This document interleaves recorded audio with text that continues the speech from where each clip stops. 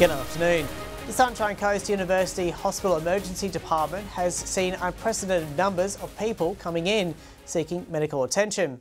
Sunshine Coast Health said over 56,000 patients were treated between October and December last year, representing a 4% increase.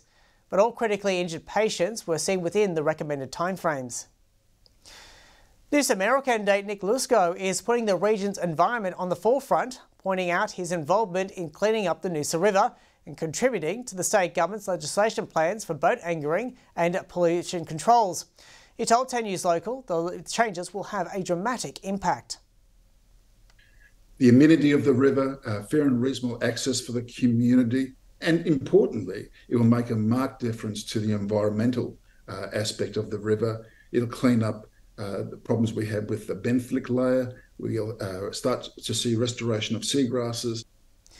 Checking sport, and there were major disruptions to local cricket due to the weekend's wet weather. In Sunshine Coast Women's Tier 2 Round 10, the University Suns versus TNCC and Caboolture Snakes versus GDCC Gold games were all declared abandoned. Meanwhile, GDCC Green forfeited their game against the Maroochydore Swans. Round 11 is scheduled for this Sunday and is the last round before the grand final. Looking at the weather for the southeast region, a shower or two in Caloundra and Gympie, both max of 29 degrees. Noosa showers, meanwhile it will be partly cloudy for Toowoomba, slightly cooler, tops of 26 degrees.